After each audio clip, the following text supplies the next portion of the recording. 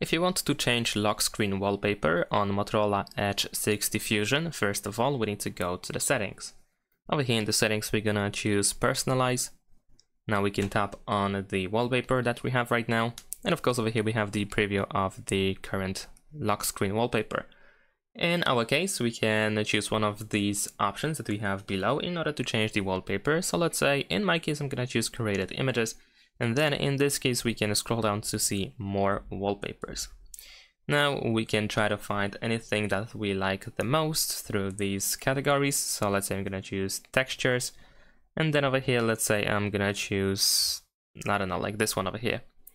And here we have the preview in the lock screen and home screen. However, for some reason it doesn't really work and we cannot really see anything. You can move left and right, zoom in and zoom out, etc.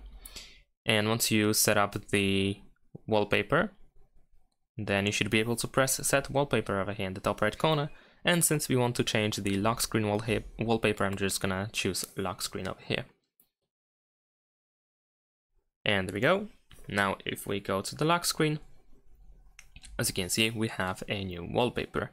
So that's about it. Besides that, you should also be able to find, I believe, some additional options. Let me quickly check that. So if you go back to the same settings, we can tap on the lock screen in order to find effects over here.